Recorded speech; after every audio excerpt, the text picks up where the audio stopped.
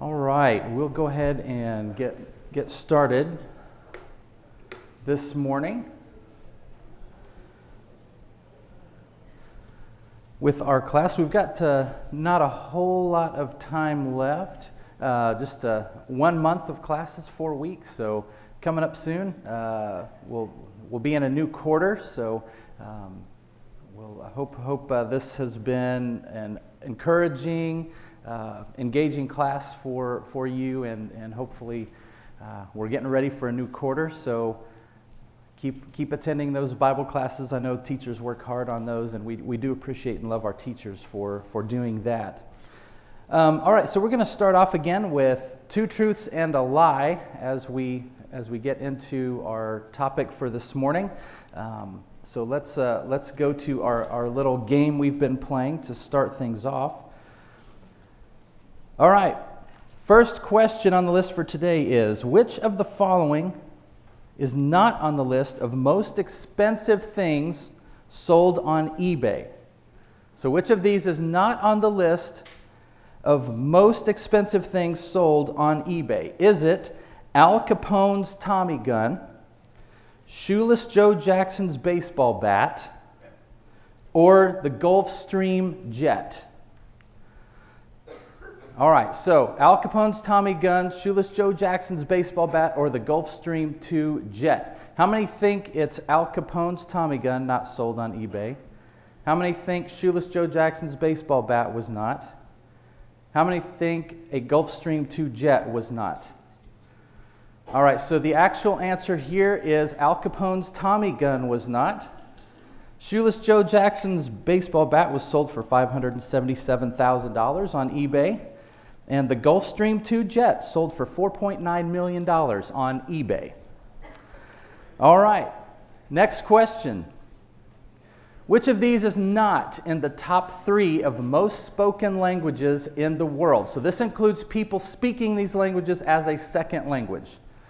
So which of these is not in the top 3 of most spoken languages in the world? Is it Mandarin Chinese? Is it Hindi? Or is it Spanish? All right. How many of you think that Mandarin Chinese is not in the top 3? How many think Hindi is not in the top 3? And how many think Spanish is not in the top 3? Okay. So Mandarin Chinese has 1.1 billion speakers. Hindi has 615 million speakers, and Spanish has 534 million, which comes in at number 4, English being obviously number 1. All right, next one. Which of these is not in the top 3 of largest cities in the world? This listing was taken from 2018. So which of these is not in the top 3 largest cities in the world? Is it Delhi, India? Is it Tokyo, Japan? Or is it Mexico City? All right, how many think that Delhi is not in the top 3 largest cities in the world? How many think Tokyo is not in the top? How many think Mexico City is not? All right, very good. Those of you who answered Mexico City would be correct. It was number 5 on the list with 21.5 million. Delhi comes in at 28.4 million, and Tokyo at 37.4 million people living in the city. All right, next question.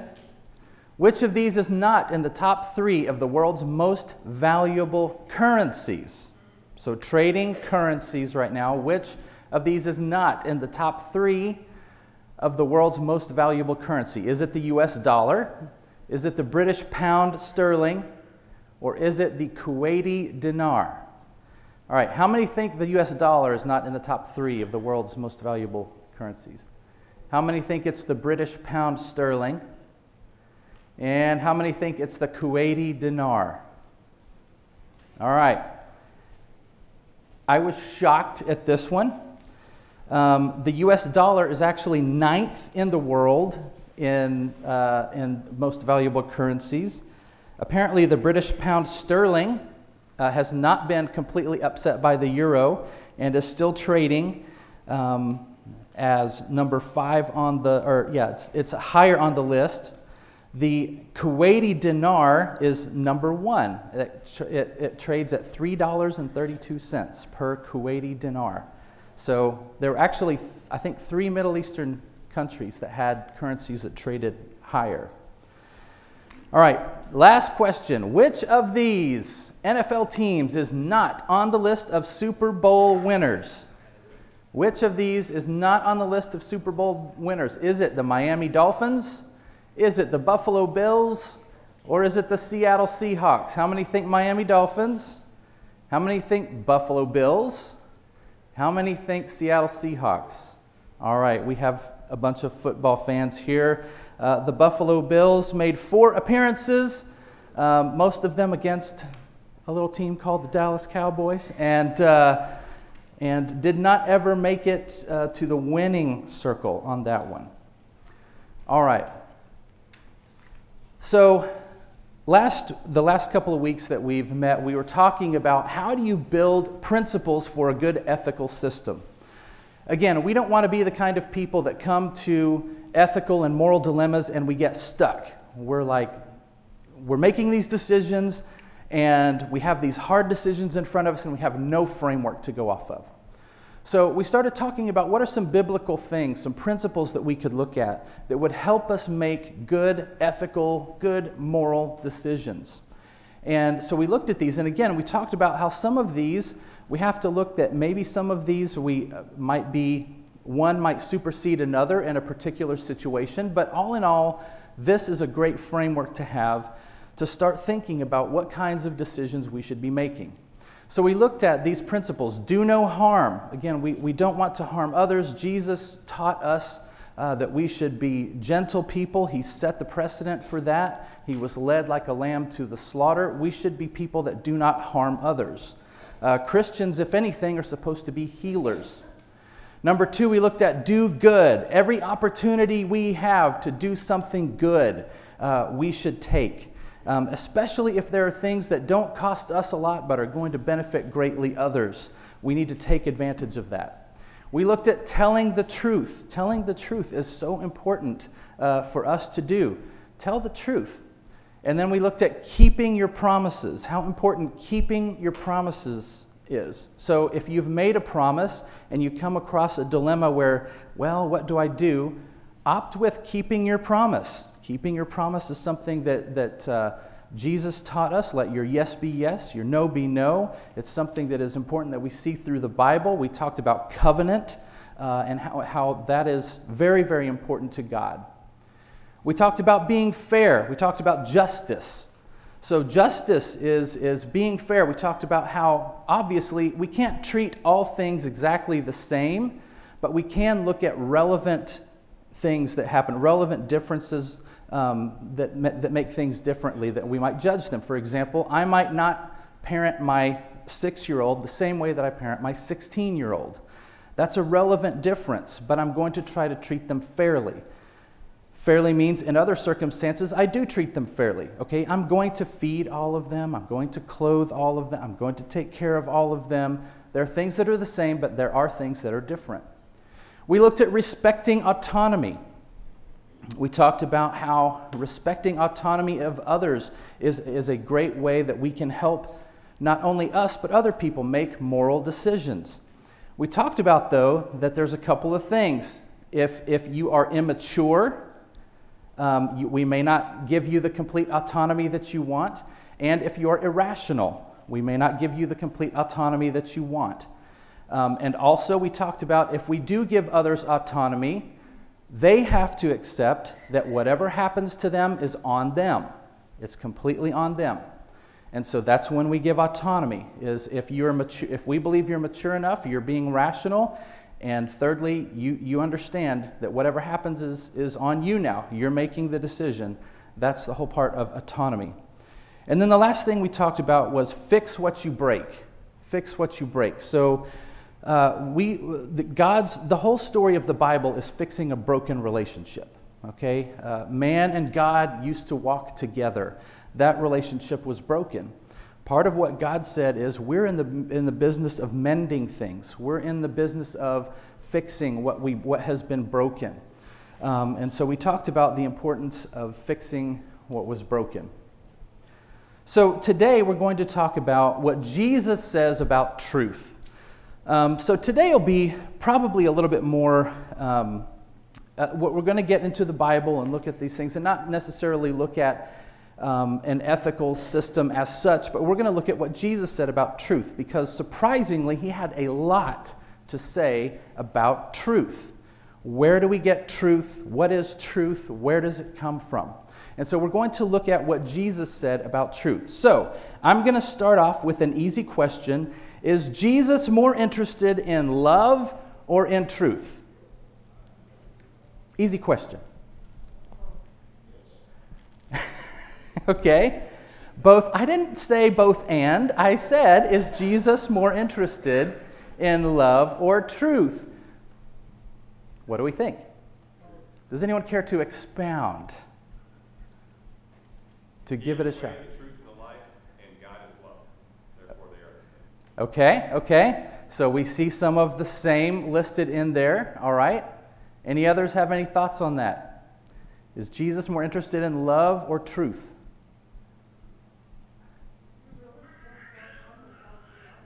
Okay. Really can't have one without the other. All right. Do we sometimes treat Jesus as if he thinks one is more important than another?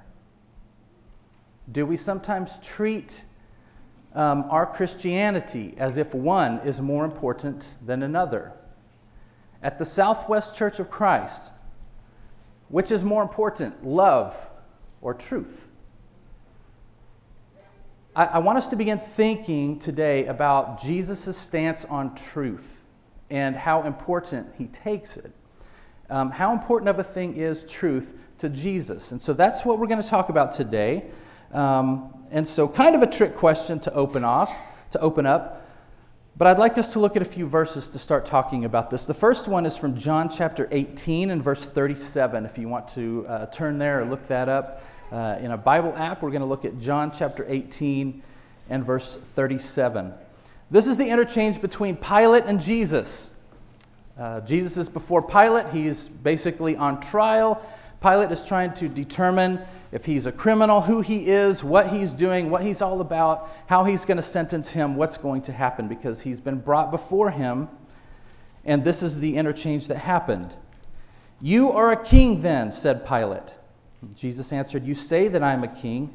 In fact, the reason I was born and came into the world is to testify to the truth. Everyone on the side of the truth listens to me." So we know that Jesus talked a lot about love. Many of his teachings were about how to love each other better. One of his last things he said to the disciples was, "You need to love each other, and that's how the world will know that you are mine." Many of Jesus' miracles started with his love for someone. Someone died, someone was sick, people were hungry. That started with love, and he would do a miracle in order for those things to happen. And again, all of those things were to prove who he was. But in this passage, Jesus says he has a primary reason that he came into the world. What is that? To bear witness to the truth, to testify to truth. He came into the world to testify to truth. Jesus says his primary reason to come into the world was to testify to truth. So truth is important to Jesus and should be to us as well. So point number one today of things that Jesus said about truth is the purpose of the life of Jesus was to testify to truth. The purpose of the life of Jesus was to testify to truth. And again, if we call ourselves Christians, that means we are Christ followers, then what should an important part of our being, our purpose be? It should be testifying to truth. And so we have a lot to figure out, don't we? If we're going to testify, we better be ready. If we're going to testify, we better know what we're going to say. So how do we do this? How do we follow in Jesus' footsteps? If Jesus came to testify to truth, then what does that mean for us? Now, If Jesus said he came to testify to truth, I'm going to ask the following question, and the following question can be answered by any judge or any parent. How do you tell if someone is telling the truth? How do you tell if someone is telling the truth? Is that possible? How do you tell? Kids come up to you, 2 different stories. Witnesses come up, 2 different stories. Well, there's a lot of things. I mean, some of it's in the way they say it. Some of it is whether they can maintain a consistent story, so whether they're contradicting themselves at different points in time. Okay. So the way that they're saying it, you can kind of tell if someone is maybe not quite telling the truth. You might see someone kind of look away, their eyes. There's different things that people look for, investigators, when they're watching people that will tell, well, they might not be telling the complete truth here. Also looking at consistency, as was mentioned. So consistency, is your story consistent? Is it conflicting at some point? If you tell it 3 times, is it going to be the exact same story every time? Good. Other thoughts? How do you tell someone's telling the truth? Yes?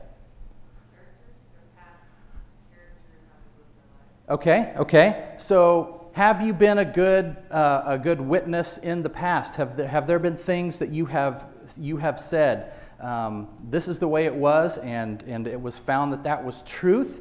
Then hopefully you're continuing in that line. Good. Others? How do we tell someone's telling the truth? The evidence of the circumstance. Little kid says, I didn't eat any frosting, and they got frosting all over their face. Okay. All right. Okay. Yes? Sometimes you just can't. Some people can look you straight in the eye and lie to your face. Okay. All right. Exactly. Yep. Sometimes you cannot tell when people are pulling the wool over your eyes. You cannot tell.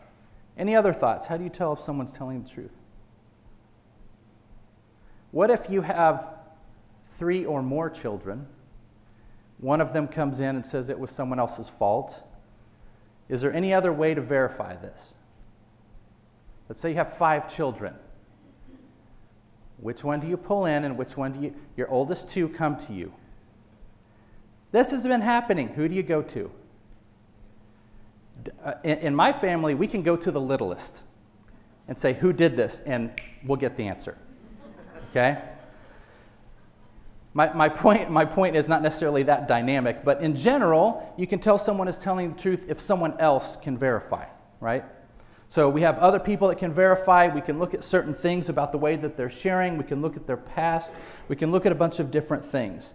So I want us to think about, what about Jesus? Was he telling the truth? Even when he says, this is my purpose, I came to testify to the truth. Would we say he was a good person, that we would say, okay, let's listen to his testimony. His testimony is true about telling the truth. So, what truth was Jesus testifying about? What truth was Jesus here to testify about? What truth was he trying to share? Let's look at a few scriptures that, again, will help us understand that. John chapter 17 and verse 17 is where I'd like for us to look on this one. A very short verse, but again, something Jesus was praying about, something Jesus was talking about. John 17:17, you might have even had this as a memory verse at some point. Sanctify them by the truth. Your word is truth. So Jesus praying for his followers, people that believed in him. Sanctify them by the truth. What does sanctify mean? What does sanctify mean? To set apart. Okay, to set apart. Other thoughts? Any thoughts as why are we setting people apart? What are we setting them apart for? Is it just to set them apart? Okay. We're setting them apart to designate them as holy. okay? A couple of words we could use for this is to purify. So to purify from sin, to set apart or declare holy, is to sanctify. So Jesus says, sanctify them, set them apart, declare them pure, purify them from sin by what? By truth. So we are, part of what sets us apart as holy and consecrated to God is truth. Now, is part of what sets us apart the fact that we've been bought with the blood of the Lamb? Absolutely. That is our story. That is how we are identified. But we are also identified as consecrated, holy, different because of the truth. Because that's why we have been set apart. That's why we are sanctified, is because of truth. Jesus says, sanctify them by the truth. And then what did he say is the truth? Your word is truth. So God's word is truth. So Jesus said people are sanctified by truth, and then he said, what is truth? Truth is God's word. So point number 2 that Jesus said about truth is God's word is truth. God's word is truth. The things that come from God are truth. This is according to Jesus. Now, this is where we start to lose some people. Is everything that we have from God really true? And again, we've kind of talked about this earlier in the class, but I can also ask this question. Is everything from God always fun or joyful? No. Is joy equal to truth? Truth does not always equal happy, fun, joy, does it? We have to separate those two. This is the mistake that we make often, is this does not make me happy, so it must not be true. And that is not an ethical system that can always work, because there's some people out there that are made happy by really terrible things. It makes me happy to go rob and get whatever I want from other people or from other institutions. It makes me happy when I hurt other people. It makes me happy to make fun of you. It makes me happy, and the list goes on and on. Happiness does not equal truth. Just because something doesn't make us feel good doesn't mean that it's not true. God's word is truth, even if it doesn't say the most fun things. So we have to start looking at that.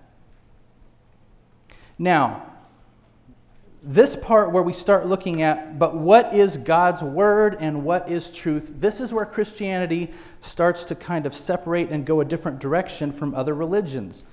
Truth in Christianity is proclaimed as more than just a set of teachings. Let's look at a couple of verses that will help us kind of develop this topic. The first one is John chapter 1 and verse 14. John chapter 1 and verse 14. So remember, our last point is that Jesus said God's word is truth. John 1:14 says this, "The Word became flesh and made his dwelling among us. We have seen his glory, the glory of the one and only Son, who came from the Father, full of grace and truth." Who is the Word talking about? It's Jesus, isn't it? The Word was made into flesh and came into the world. And he came full of grace and full of truth. Now, if Jesus told us, if Jesus was praying, sanctify them by truth, your word is truth. But then we also know what is truth? Truth is Jesus. Truth isn't just a set of teachings. Truth is a person in Christianity. We know that everything that Jesus was identified as the truth. All right? He is the Word, and since we said God's Word is truth, then Jesus is truth. This is also mentioned again in John chapter 14. John chapter 14, starting in verse 6. Take a look at that one. In John 14, 6 and verse 7, this is what it says. Jesus answered, I am the way and the truth and the life. No one comes to the Father except through me. If you really know me, you will know my Father as well. From now on, you do know him and you have seen him. All right, Jesus says, sanctify them by truth. Your word is truth. And then the Bible tells us that the word came into the world. Jesus is truth. Jesus talks about himself the same way. I am the way, the truth, and the life. Now, we've talked about a bunch of different ways people think about truth. One of the ways people think about truth is, well, whatever's good for you may not be best for me, or there are lots of different truths out there. But Jesus said some very interesting words here. He had specific word choices. Did you notice that he didn't say, I am a way or a truth? I am a way to life. He said, I am the way and the truth and the life. No one comes to the Father except through me. Now, these are very specific words that Jesus uses. It doesn't really leave any argument, does it? So according to Jesus, how do you get to the Father? Through him. One way. Do you earn it? Do you come to church enough in order to get enough points in order to go to heaven? Can you do enough good stuff in order to build up credit so that when you get to the heavenly gates, you swipe that card and they go, yep, you've got enough points? That's not how it works. Jesus says there's one way, and it's through me. And why is that? Because Jesus is truth. So we see that Jesus proclaims himself as truth, probably the most bold claim that Jesus made. And let me submit that if you want to follow Jesus, you must follow him fully. And this means that everything Jesus teaches, you must take as truth. Again, not that everything is fun, not that everything is joyful, but if we are going to be Christians, and if we really believe that what Jesus said is true, that he is the truth, he has all truth, then we have to take everything he says as truth. And we must believe and follow everything that he says because we believe that it is truth. So we must believe him to be the only way, and we must believe that he is the only one with the keys of life. So point number 3 that Jesus made about truth. Jesus is the Word, and therefore Jesus is the truth, the one and only truth. Now, at this point, what C.S. Lewis said made a lot of sense. You have this Jesus guy that proclaims that he is the way, the truth, and the only way to life. You can't just say things like that, Jesus. So there's something different about Jesus. And C.S. Lewis basically said either he's mad, he's bad, or he's God. Now the way C.S. Lewis put it was this. Either Jesus is a lunatic, he's a liar, or he's Lord. When you have someone going around saying, I am the only way to God, I am the only truth that there is, they only fit one of 3 categories. You're nuts, you're a liar, or maybe you really are. So which one is it? We have to make that choice of who Jesus really is. So I really want to believe that Jesus is not lying, and I really think a lot of things that Jesus says are nice and good. So I really hope that he's not a lunatic, because he's got a lot of good things to say.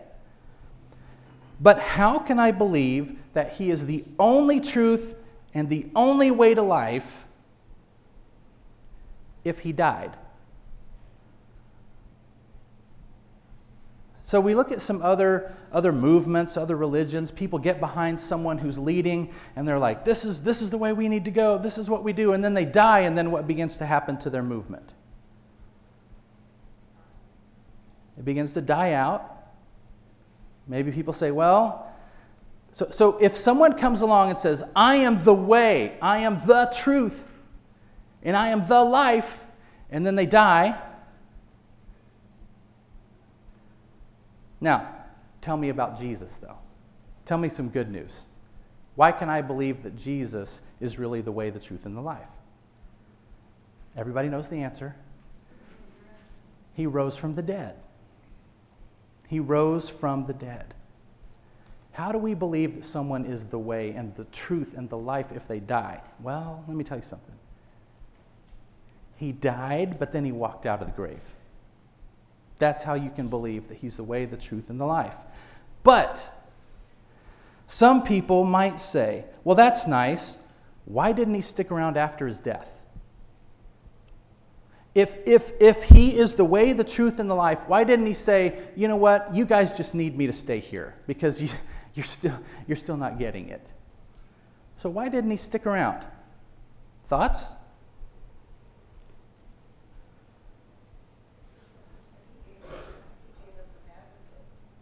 Okay, an advocate. Explain. Expound. The Holy Spirit. Okay, and what is the Holy Spirit's job? You know, it says in the one passage to convict of sin and like 3 things listed. That's all good stuff. That's all very true. But he's also there to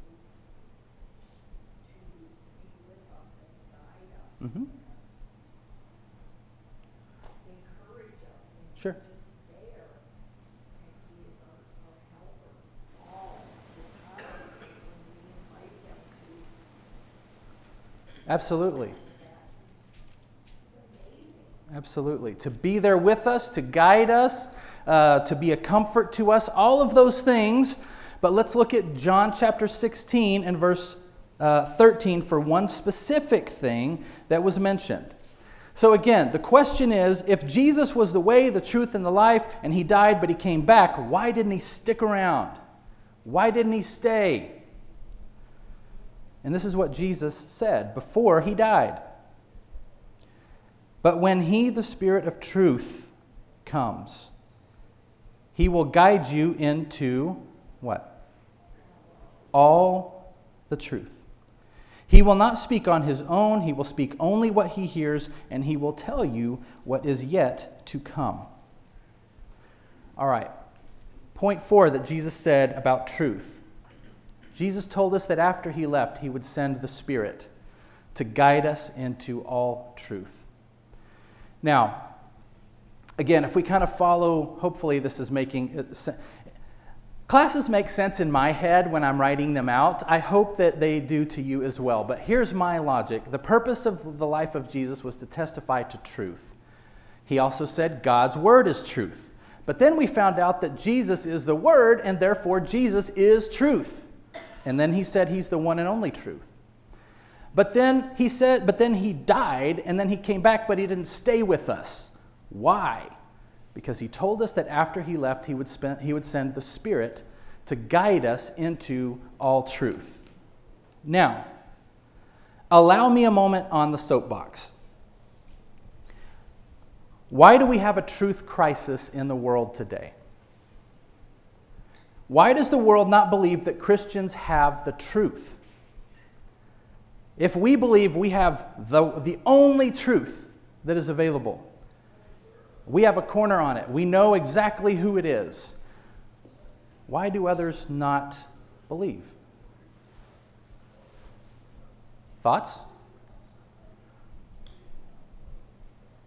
Our lives don't always match up to Okay. what we should be proclaiming. Okay, our lives don't always look true. They don't look like we're the best followers of Jesus. Okay, we may not be the best representatives.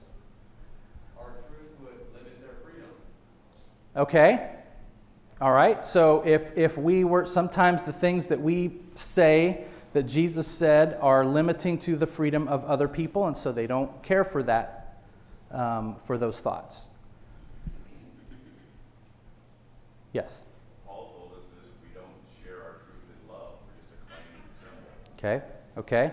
So we don't share the truth in love, which is a coming topic in, I think, the next couple of weeks. We're going to talk about what to do when others have moral dilemmas and what to do when you have one at your home, and how to teach ethical decision making in your own home.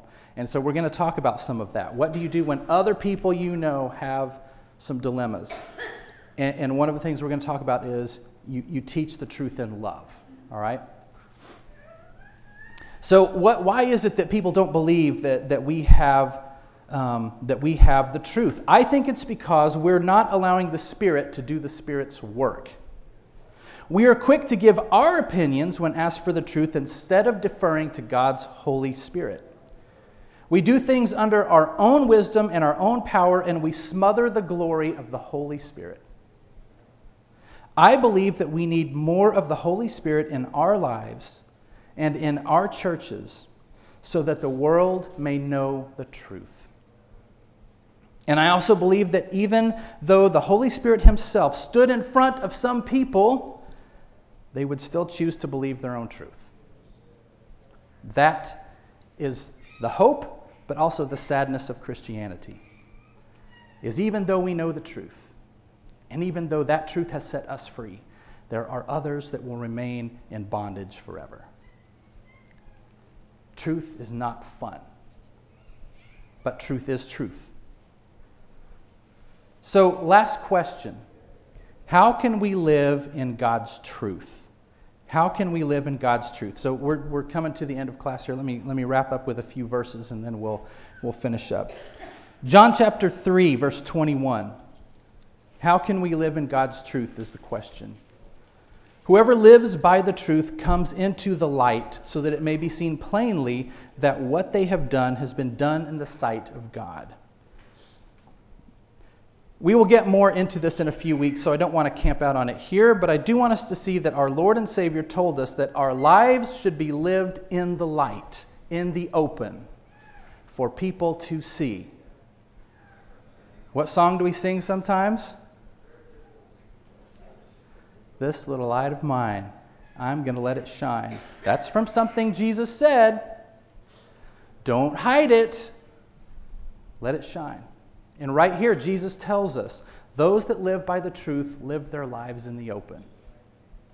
Now, is Franklin perfect? Everybody go this way. But should Franklin live his life in the open, in the light? Yes. Again, it's scary. I don't want people to see my flaws. I don't want people to know I'm not perfect. But maybe they'll respect the truth if I do. If I live out there and I say, this is my life, I'm not perfect, but that's because I'm depending on someone who is the truth and who can get me to God. Jesus says, live your lives in the open, live your lives plainly in the light so that others may see what has been done in the sight of God. John chapter 8, verses 31 and verse 32. To the Jews who had believed him, Jesus says, if you hold to my teaching, you are really my disciples. Then you will know the truth, and the truth will set you free. So point number 5 that Jesus said about truth. To live in truth, we must live our lives in plain sight and hold to the teachings of Jesus. So this is how we live in the truth. We live our lives in plain sight for all to see, in the light, and we hold to the teachings of Jesus.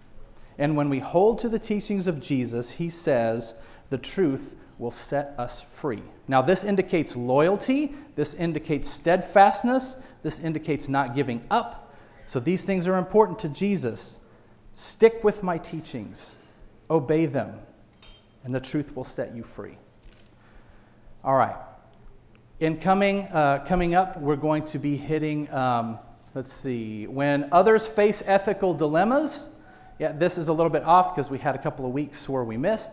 But next up is when others face ethical dilemmas, how do you help them? After that, when ethical dilemmas hit home and teaching children right from wrong. And then we're going to clump, basically, there's one more week after that, so we're clumping together applying truth in what's a really cool word that's called cruciformity. And we're going to look at that. How do we apply this? All the stuff that we've learned and talked about, how does this get applied? Thanks for being here this morning. Hope you've been encouraged. Let's live in truth.